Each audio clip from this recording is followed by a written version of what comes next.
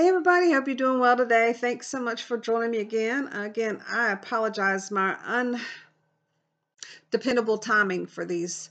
Um, I'm 100% disabled from the Air Force through the VA, and my schedule is no schedule, unfortunately or fortunately. It just depends. So when I'm out and about, because I don't really go out during the day that much, or just because I have everything I need at home mostly. I take all day and run all the kinds of errands that I need to run. So I'm not trying to get into about me, but I apologize for this undependability and unprofessional way that I do this, but I do it the best I can. So thanks for being patient with me because I just love spending this time with y'all each day. So today is Holy Wednesday, but also called Spy Wednesday. And I'm sure you know why it's Spy Wednesday. Judas, right? Well, we can find Judas mostly in in just three of the Gospels: Matthew, Mark, and Luke. Matthew chapter 26, verses 14 to 16. Mark chapter 14, verses 10 to 11. And Luke chapter 22, verses 1 to 6. All three are wonderful references for this account of Judas. However, I especially lean to the one found in the book of Luke. Judas agrees to betray Jesus. Luke 22, verses 1 to 6. The festival of unleavened bread, which is also called Passover, was approaching. The leading priests and teachers of religious law were plotting how to kill Jesus, but they were afraid of the people's reaction.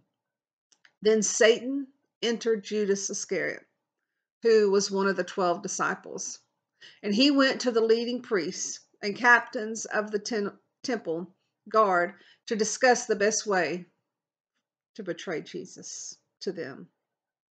They were delighted, and they promised to give him money. So he agreed and began looking for an opportunity to betray Jesus so they could arrest him when the crowds were not around. Thanks be to God. I don't know about you. Probably it could very well just be me, but I have always held perplexed emotions regarding Judas. I'm torn about being mad and then feeling sad for and about him. Jesus also washed Judas's feet, as we'll discuss tomorrow at the Last Supper setting, just like he did all the other disciples. Jesus knew Judas knew himself that he was going to be on the cross. And throughout the time that Judas walked with Jesus, he knew Judas was going to be part of the line of events leading up to the death, burial, and resurrection of himself, Jesus. Judas was not with the beginning group of followers, the disciples in the very beginning. He seemed to struggle with how Jesus ran things, so to speak.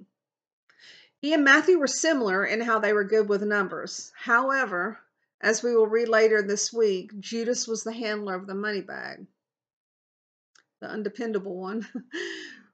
But there's a reason for everything. But you can read this in John chapter 13, verse 29, and I'll read it real quick. Since Judas had charge of the money, some thought Jesus was telling him to buy what was needed for the festival or to give something to the poor. Thanks be to God. The festival being Passover and the Last Supper, which ended up being, which we'll talk more about tomorrow. But this is just an example of how you can read about Judas having the money bag. And Jesus would send him to different things and places to go, use the money bag to buy. But he was a very greedy man, unfortunately. Judas, that is. It's interesting to me that Judas was given this responsibility since Matthew had been a tax collector. However, Jesus had a plan for everything and everyone then, as he does for everything and every one of us today.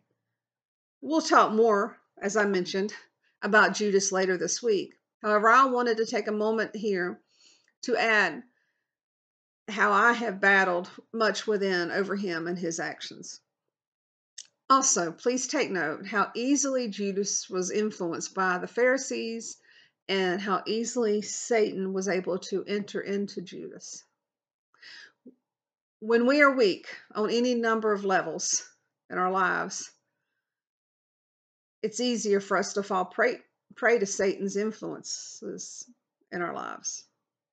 We must stay in God's word and praying for him to keep us strong, while again, I'll say, putting on that armor of God each morning. If we but give Satan an inch, he will indeed take that mile and then some from us.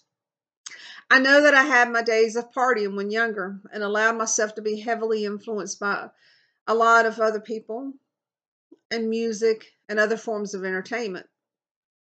If I weren't in the Bible daily, I would not be here where I am today. Never take for granted how far you've come and any positive changes in your life. And never allow those negative influences back around you. Yes, it's easier said than done, but please stay vigilant. I know I have to. And I know I've said never say never, but just be extremely mindful and vigilant on this. But I use never here for a reason. Please just value your soul and your relationship with God more than those fun things. As I showed you a few days ago, I have these little Easter eggs to open. There's some one day and some not the next day, or just mixed. But today's is the light pink one, and it's in here. And inside of it are 3 silver coins. The money that Judas got for betraying Jesus. Do you value money more than you do Jesus and your relationship with Jesus? Do you value positions in life more than you do your soul and your relationship with Jesus and your time meditating on his word? Being famous, being more, spending more time in this or that.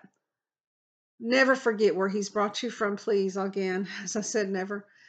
Don't rely on money to do it. Don't be greedy about money. Be greedy about instead, your time. Make sure you get time every day with him. This little book, as I showed you before, it's actually in Spanish and English. So that was the light pink with silver coins. And this is what it says about Judas. Not everyone was happy to have Jesus as his king. Some people only pretended to be happy, but on the inside, they really didn't want anything to do with him. You know any pretenders? One of those pretenders was a man named Judas Iscariot. Some other men hated Jesus so much that they wanted to kill him, the Pharisees. But they needed the help of someone who could get them close to Jesus. Because Judas Iscariot was a pretender, and because he was greedy for money, he told these men that he would help them capture Jesus if they could pay him 30 silver coins. Those were 3 there. I just really appreciate learning more about this today and about Judas, because it really, like I said, breaks my heart, because I know how I partied a lot, and I know how easily influenced I was by Satan, the devil, whatever. And I have to stay vigilant every day. So let this sink in. Holy Wednesday, Spy Wednesday, and we'll talk about Monday, Thursday tomorrow. I hope you have a blessed evening, and we'll talk again soon. Love y'all. Bye-bye.